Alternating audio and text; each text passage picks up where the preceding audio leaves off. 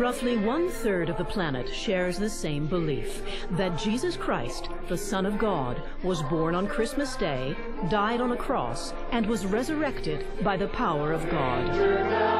Christ is born today. But the angel said to them, "Do not be afraid. I bring you good news of great joy." The story of Jesus Christ gives meaning to most Christians. It is the very glue that binds their faith and guides their actions. Born to you, he is Christ the Lord. This will be a sign to you.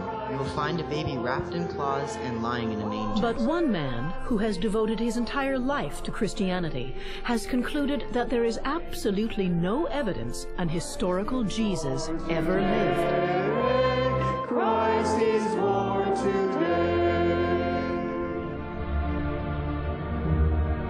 Christianity made a rather fateful error in the early centuries of its life, in which it took the message which it had and literalized it. Where and how the whole thing actually crystallized and took shape into what we now know as Christianity is still veiled in a mist.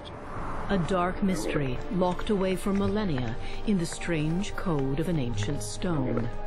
Its secrets contain the discovery of a new story of Jesus, one written 3,000 years before his birth. Ordinary people suspect that there's a lot more there to be told that they haven't been told. And the truth is that there was cover-up. A cover-up Tom Harpur believes was designed to protect the Christian church and to mask the true identity of Jesus.